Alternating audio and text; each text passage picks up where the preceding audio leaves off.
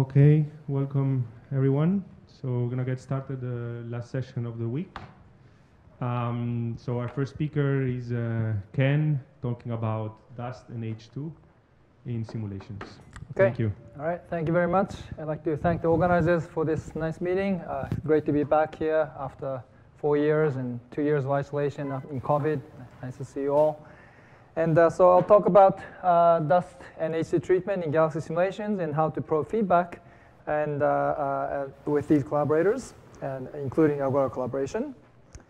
And so outline is very simple. I like to test lambda CDM paradigm and feedback models via structure formation. And to do that, looking at metals and dust distribution in galaxies, CGM, IGM is a good way to do it. So first, I'll talk about dynamical treatment of the dust in hydro simulations, a bit of H2. And then later, if I have time, I'll talk about probing feedback via far infrared lines as well, which is observed by ALMA recently. So as Joel already talked about, a lot about this collaboration. One thing I would add is that this collaboration have added kind of framework to our individual works so that our students and the postdoc can get benefit out of this structure that we provide. And yesterday, as I was strolling at the wharf, I discovered this by chance, and I was wondering if actually Joel picked up this idea from this inspiration. But it's a nice picture that I captured. So. Oh, really? Okay, okay. But this is, I see. Okay, all right. But I'm happy to provide this photo to the collaboration. This is my best contribution to the collaboration, I guess. All right, so my group is participating in this collaboration using Gadget 3 code, and here's an example that is similar to the one that Yuri talked already, but this isolated galaxy run by our code, summarized in Shimizu's 19 paper, and also most recently Yuri's 22 paper. We have all the standard physical recipes, such as the cooling by graphical, star formation feedback, and then the chemical enrichment using this chemical evolution library by Saito called CELIB. And I'll today talk about this further addition as an application to such an effort about dust formation and destruction coming from this series of paper by Oyama and others. And then we're trying to update this into Gadget 4 code in the future, and maybe possibly extend that to CO as well.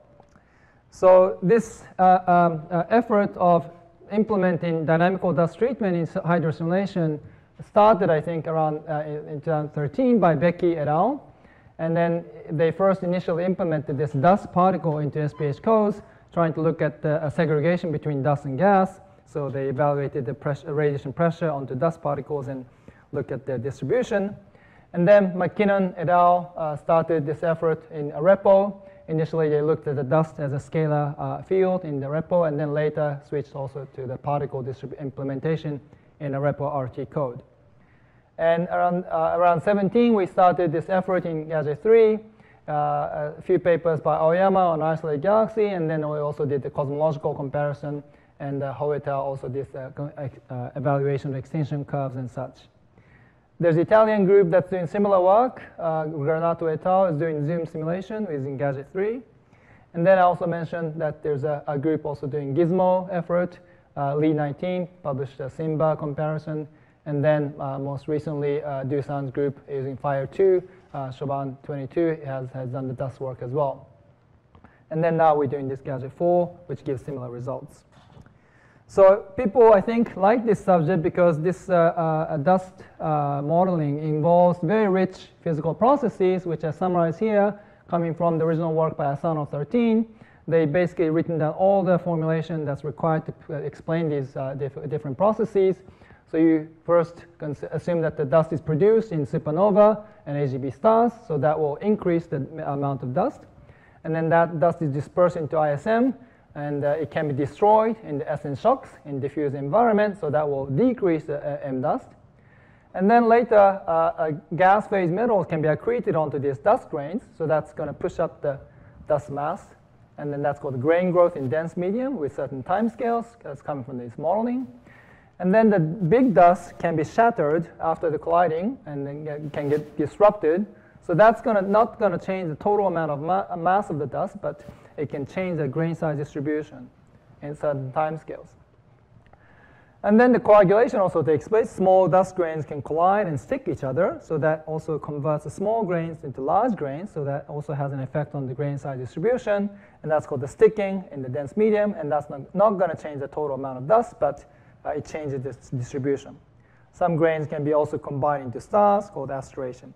So all these processes play with each other, and in 2015, Hiro Hirashita in Academia Sinica in Taiwan had a very good idea of approximating all this complicated process into a simple two-size approximation. So you see you have this grain size distribution over here from 1 nanometer to 1 micron, and you have to treat this entire distribution. That's a computationally heavy task. So he said, okay, we're just going to split this into only 2 bins, small and large. And you can, by doing that, splitting this around 0.02 or 0.03 micron, he can write down this one zone treatment, similar to the closed box model of the galaxy, gas evolution, metal distribution, and only the small dust and large dust. You can add all these terms for the processes that I just described in the earlier slide, and look at the contribution from these 2 components. And so each processes have different effects on the small and large grains, so sometimes it goes up, sometimes it goes down, that's summarized in this table. And then by solving this, he was able to show that this dust-to-gas ratio as a function of metallicity, you start on this supernova production track, but at some point, the nonlinear evolution kicks in and it gradually, rapidly increases to the saturation level. And here, the metallicity is acting like a time quantity, which is a primary physical parameter for this dust evolution. And behind this modeling, there's of course a lot of model that goes into it. So I'm not going to go into the details of each processes, but each process has its own time scale. So that's uncertainty that's involved in this modeling. I'll just mention that for the accretion, there's a critical dependence on the metallicity, which gives you this nonlinear evolution at late times, which seems to be required to reproduce the nearby galaxy results. So here's a movie of this dust-to-gas ratio evolution for the small dust and large dust and the ratio of it, and also on the plane of this D to Z relationship. So initially you start from this track, a supernova production track, and the large grains form preferentially, and then gradually the metallicity increases, and at some point you go into this nonlinear growth phase, and then the large dust gets converted to small dust by shattering. And then the small grains start to accrete, so that's going to get this boost, and then goes on to this upper branch where you reach to the saturation level. And then gradually, also small grains now gets converted to large grains through this coagulation effect, and so that's going to has also effect on the distribution function. So we later expanded this into this 32-bin treatment, making it more refined treatment of this grain size distribution. But, and then as you see here, the distribution becomes a bit tighter and more clean. But the bottom line, it didn't really change. The qualitative evolution phase is basically confirmed by this finer bin treatment. And 2-size basically captures the essence of this dust evolution. So as I said, this is like an IMF for the stars, basically, for the dust. And so you produce the large grains first from the stellar production. And that's a large grain dominated phase in the first 1 billion years or so. And then the large grain gets shattered into large to small grains, so you gradually start to crank up the small grains. And then the small grains will grow by accretion, so the normalization will start to come up. And then at the very late phase, the small grains slightly move towards the large grains, so that eventually you will achieve this power law type MRN type grain size distribution. So that's how this power law grain size distribution comes out as a result of all these different processes. And then the evolution on the extinction curve can also be evaluated, and thanks to these detailed simulations, we can look at dense ISM and diffuse ISM separately, for example. And so depending on the time, they would have different extinction curve. For example, in the beginning, in the diffuse phase, the extinction curve is very flat due to only the large grain dominated phase. And on dense ISM, you start to have the small grains, so you gradually start to crank up. And at very late time, you will have this accretion phase where you become steeper because of the small grain increase, and you will start to reproduce this Milky Way type extinction curve. So all of this evolution can be analyzed through the time varying manner, and also dependence on the density and metallicity. All these analyses can be done. We also did this cosmological run in hole 19 and looked at these processes, and similar thing can be evaluated. Here I'm showing an example of the small grain versus large grain, so a small to large ratio as a function of metallicity. And here on the total sample of the galaxies, you also see similar evolution. Initially, this accretion will bring up this small to large grain ratio, and then later the coagulation will have a slight decrease in this small to large grain ratio. So this can be observed also in the entire population of galaxies at the same time. And in comparison to local galaxies, there was some hint that this small to large grain ratio, we were reproducing the lower bottom of the distribution very well, but there are some galaxies in the local neighborhood that had very high small to large grain ratio. So we're wondering what kind of modification to our models can actually explain this variation here. So one update that we did recently in 2004 by Lenny Romano, 22 paper, was to add a treatment of H2 and also diffusion of the SPH. And here before Aries simulation took care of this diffusion. And so it's a very similar Smar-Rogensky model. And this turbulent diffusion gives an interesting path where the large grain can be diffusing into the warm diffuse phase, so that it can now contribute to the shattering process and increase the small grains at early time. So that allowed us to push the small to large grain ratio to about a little bit higher value, explain the getting a better agreement with the local observation. Okay. So having the standard treatment of H2, other people have done this similar work, but considering like processes like photoelectric heating, interstellar radiation field, and then calculating this H2 formation rate, considering the dust grain size distribution, then considering also the shielding of the Lyman-Warner band, given also the dust grain distributions, we also account for this effect, and then compute the H2 fraction and such. Okay. So the diffusion modeling gave us an additional handle to control the extinction curve. So with this varying degree of diffusion coefficient, we get some variation in the extinction curve. But basically, large grain diffuse into low density ISM, then get shattered, so that will increase the smaller grain slightly in diffuse medium, so that way you can get this bit steeper extinction curve.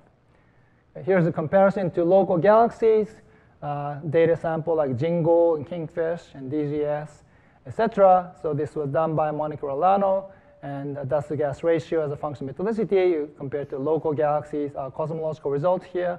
And then Lenny's isolated galaxies shows, again, similar nonlinear evolution here, accounting for this large population here. Okay. So all seems to fall into roughly right place, and more refined treatment can be done further. And one interesting feature that we found in Romano's work is that this small to large grain ratio can be used like a chronological timer, just like the alpha enrichment evolution that we heard yesterday for the galactic chemical enrichment. But here you see that the upper branch and lower branch, and upper branch is like the highly dust saturated gas in the disk with high dust temperature by accretion process. And later, at late times, so this dense medium, the large grains actually diffuse into low density diffuse CGM. So that's, this is a CGM gas with low temperature of the dust brought above the disk by diffusion. So that will produce gradually start to appear at late times. So it's similar to chemical enrichment in terms of, this is for the dust. So in the future, if things like this can be observed, it'll be a nice check for modeling of the small versus large. And then the H2 treatment gave us this type of result, of course, and then by looking at H2 column density as a function of radius, this comparison with local galaxies can be done. Today, with the better data of IFU, you can do this comparison pixel by pixel or radially average profiles. There's some nice data from the fuse, and this FH2 fraction versus the column density. Our modeling at different times give you a different H2 fraction. as a function of column density, and all of these can also be compared, and we get the roughly at the right ballpark, where it makes this huge transition to high column density end at late times. Okay, so that's it, and then I'm showing the cosmological result a little bit.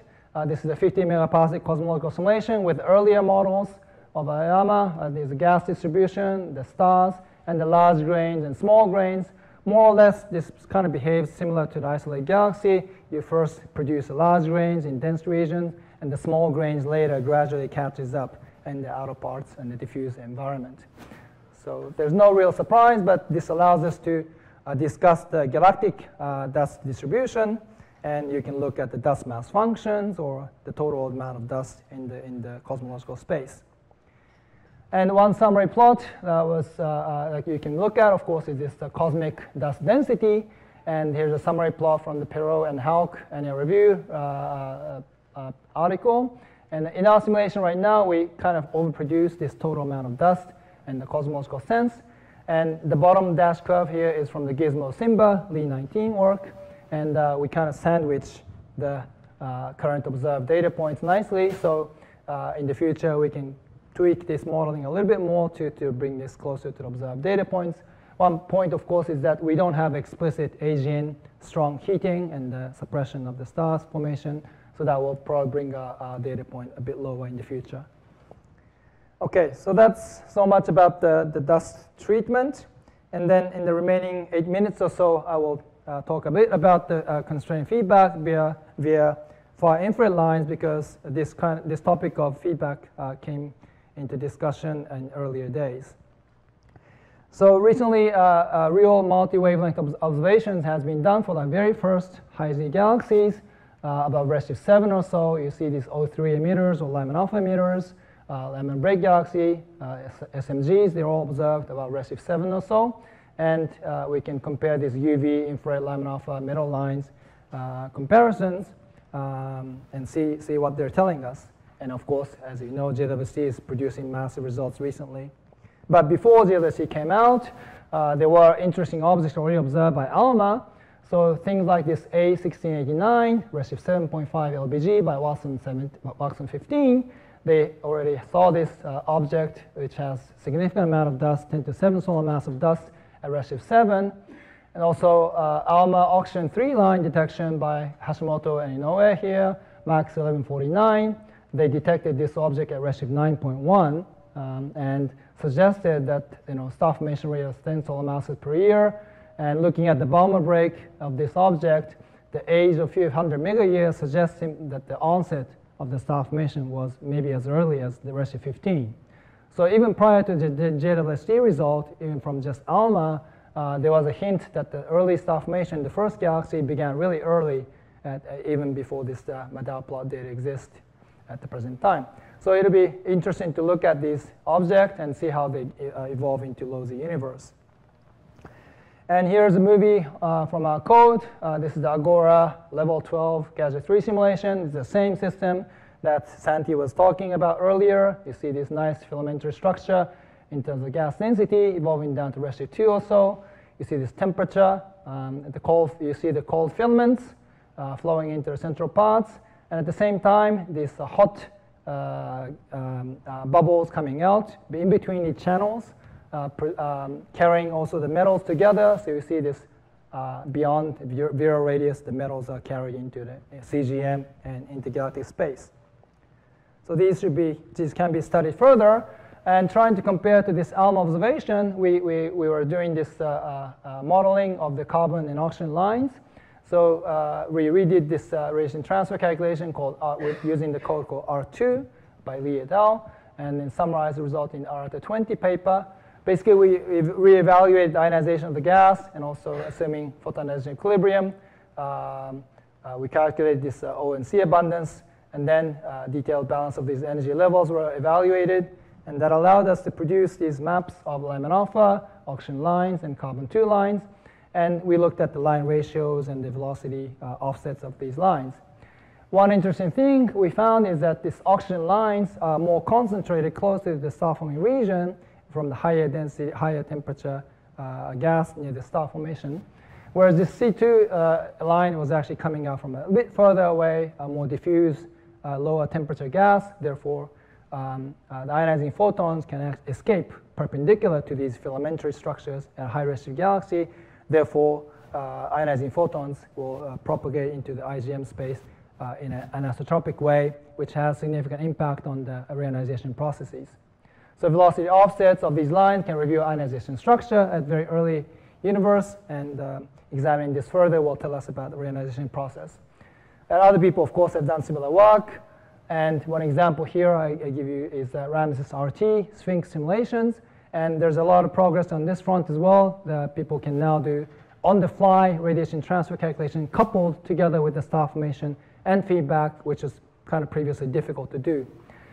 So this paper by Katz 19 and 21 look at this variation of lines, not just carbon or oxygen, but looking at the implication of the early chemical enrichment. And the sound simulation using a repo is doing something similar by Kanan Garaldi, also looking at radiation transfer in early universe. One result that's interesting to look at is this UV versus carbon-2. In a paper by Fujimoto 19, they discovered there's a significant difference between this HST stacking UV light versus the carbon-2. This is an artistic impression, but this red part is the extended carbon-2 line. And when you look at this in terms of data, the carbon-2 line has a very extended shallow tail relative to the two simulations that we compared against. So here's a Ramses Alcea simulation from the Italian group, and the bottom one is the SPA simulation from our group.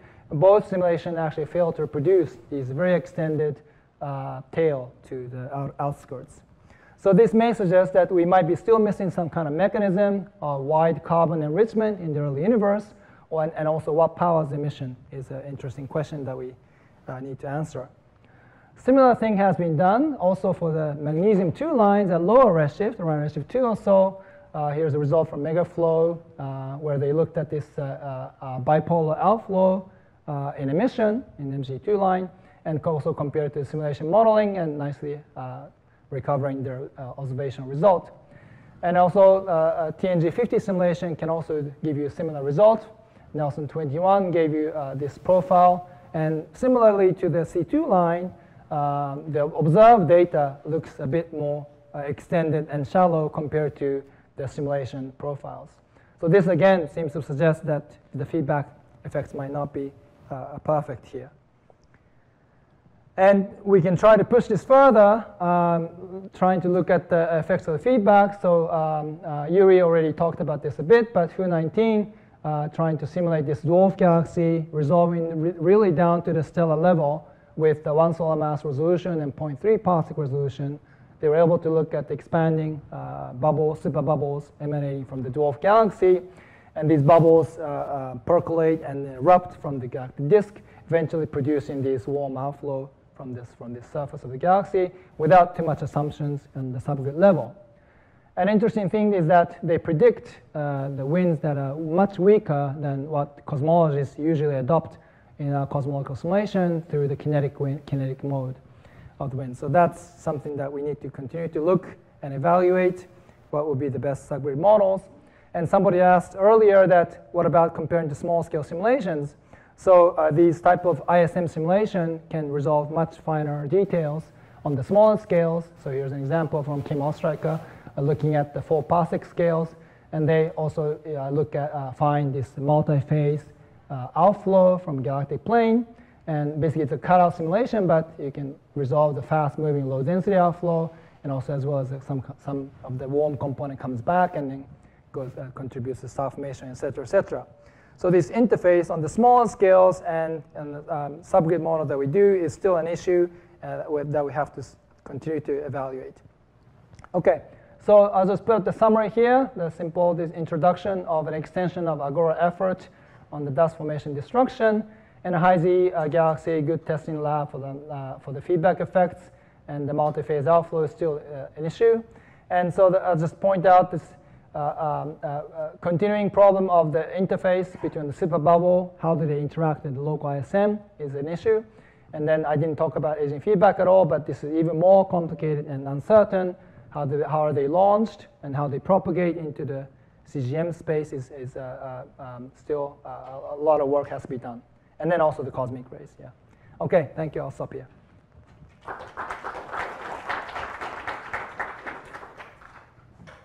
Any questions? Okay. Oops. Yes, Joe. Well, it's an amazingly complete discussion of creation, transformation, and destruction of dust. And you mentioned radiative transfer, but you didn't show any images of galaxies, including the radiative transfer. Have you been using that to actually run? Right. Also, do you understand the origin of the Calzetti extinction curve? The observers are very happy with some version of Calzetti. Okay. But do your dust models actually produce what observers think is your typical extinction curve, both nearby and even out to high redshift? Right, and then right. there are other features like the UV bump, which may be connected with silicon. Yes. So can you discuss sure. the extent to which you're introducing those features? Right. So for the first question of the images, we can of course use radiation transfer code like sunrise or skirt, and we have done some exercise of that, but haven't really published any of that result yet. But that gives us some contrast between the intrinsic extinction versus attenuation curve, and that also has good information for the observers. And second part, Calzetti, we have to go to cosmological zoom run to really address that and apply modeling to cosmological calculation. But the cosmological run that we did so far was very crude resolution, so we didn't have resolution to really address the internal structure of the galaxy. So eventually we want to do the cosmological zoom run with our dust modeling with Gadget 4, updated model, and then resolve the internal structure. And then we can address whether the high Z star-forming galaxy can have the Calzetti extinction law.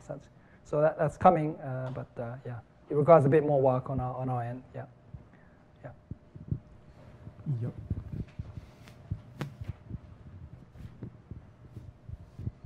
Another question about the extinction curves. You showed the UV bumps there. Do those come from a simple parameterization related to the small dust particles, or is there an actual physical model for PAH creation or something like that? Well, yes. It's a modeling. It's a model that comes from the small grains, and but we had one version of the model that considered the carbonaceous versus the silicate modeling. So that contrast can be included into our modeling. So that can also contribute this bump. So, but it's part of the modeling, and so I wouldn't say it's an intrinsic result of the calculation, but you can add some refinement to our modeling to account for this bump. Question?